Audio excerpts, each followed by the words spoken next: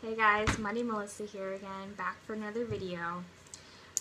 So I was reading an article for Prevention Magazine the other day, which I do from time to time. I like to keep current on all the fitness magazines and just what is being put out there.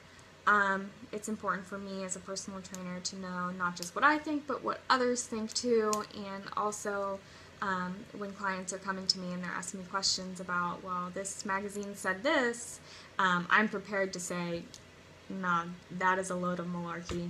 And that is precisely what I encountered. And I can guarantee that if you have been in the fitness world for a year or more, that you have heard this theory. And it's the theory of the three somatotypes or body types. Endomorph, ectomorph, mesomorph. And on its face, it seems to make some semblance of sense. Basically, that people metabolize differently. Some are naturally thin and lean, and others tend to be more muscular and large, and some metabolize somewhere in between. It seems to make some bit of sense. I think that's why it's lasted so long. But it's bullshit. It's total bullshit. It's based on nothing scientific whatsoever. It's actually rooted in psychology, which, if you guys recall, that is my first degree, psychology, so that's why I know a little bit about this. It was actually the 1940s, William Herbert Sheldon came up with this theory of the three body types. And he did this by studying many nude photographs of men and ascribing a number to each of their body types based on how it made him feel.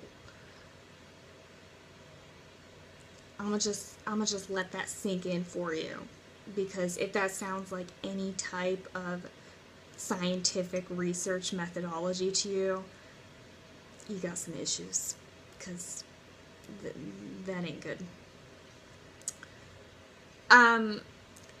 Psychology as a whole has actually rejected this theory because of the poor research, and basically there's just really no basis for it. And actually the terms endo, ecto, and meso, he theorized, came from the layers of the human embryo, and that they would influence our personality. Malarkey. Just malarkey. I don't even know what to say about it. But it says something about the fitness industry as a whole, that while psychology has rejected this as being non-scientific and not really rooted in any sort of scientific fact whatsoever, it's pervaded in the fitness industry. And I think that says a lot about the low standard of science that is required within the fitness industry. And this article in Prevention Magazine was written by an exercise physiologist. I'm not going to name names, but ideally this is somebody that has an education and should know their shit. Clearly doesn't. But this is something that we commonly accept in the fitness industry. We accept this low level of scientific standards. You wouldn't go to your doctor and take a medication unless you knew that it had been tested scientifically and been proven to work, that you knew how it interacted in the body, things of that nature. You wouldn't go to a chiropractor if you didn't know that there were good results for the treatment that you were going to receive. But when it comes to fitness, all that seems to go out the window, and we go based off, well, it sounds reasonable, so I guess it must be true, regardless of whether or not there's actual solid scientific research. And this is a perfect example of that. It's just nonsensical, and the fact that it's lasted so long is sad. And the fact that I hear so many fitness professionals referring to these three somatotypes, the three body types, as fact, is really troubling and very sad. And if you personally believe this as either a fitness amateur or a fitness professional, I'm not harboring, any ill will towards you or saying anything negative about you, because when people you trust say something and you trust that they should know their shit, such as this exercise physiologist in a health magazine, of course you're going to believe it. But somewhere along the way, we need to hold ourselves to a higher standard scientifically and start rejecting things that aren't based on fact, and leaning more towards solid scientific research and evidence-based practice, my personal 2 cents. But anyway, so I want to talk about the fact that this does make some kind of bit of sense. Let's just reject that malarkey as a whole, but it does make a little bit of sense. We do know that we metabolize things differently. I'm not saying that isn't true. That's clearly true. But the fact that somebody dropped everybody into 3 buckets, what's to say there's 3 categories? Maybe there's 2. Maybe there's 5. If you ask me, for every person on the face of this planet, that's how many metabolism types there are.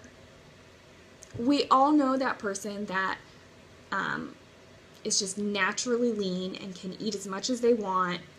We know that person. And we know that person that has been lifting weights for a month and suddenly they are just built. It happens. We all have these unique genetic components, and even science doesn't understand the complexities of everything. So for us to say that there is one metabolism type and one way that we process nutrients and that we metabolize them into our body is just nonsense. Clearly there are a million nuances that we don't know about. So my question is what's the benefit of putting them into these 3 buckets? There isn't one. You need to learn about your metabolism, what works for you and your body type, because the way you metabolize things is not going to be the way person A, B, C, D ad infinitum does. We know this when it comes to diabetes. People with diabetes metabolize sugar differently. They can't process it. That's not true for everybody. Same with lactose. There's a million things. Some people are more carb sensitive than others. You have to figure out what works for you. And focusing on these 3 categories, these 3 buckets, well, I'm in this one, it really doesn't help you understand the nuances of nutrition, of fitness, and to me, it's really just holding us back. So even though there's some grain of truth that yes, all bodies metabolize things differently, the actual theory of the 3 body types is nonsense, not rooted in science, not rooted in fact, and really not benefiting anything, because it's really holding you back from looking at the millions of nuances that there are. And I would love to talk about the different nuances in the future, but that is a topic for another day. I really just wanted to dispel this myth because as somebody who is a bit of a science nerd and loves fitness and loves nutrition, it makes me kind of angry when I see such bad science out there in the fitness field. So I hope you guys enjoyed this video. I'm going to finish my coffee and I hope you guys have an awesome day. Bye!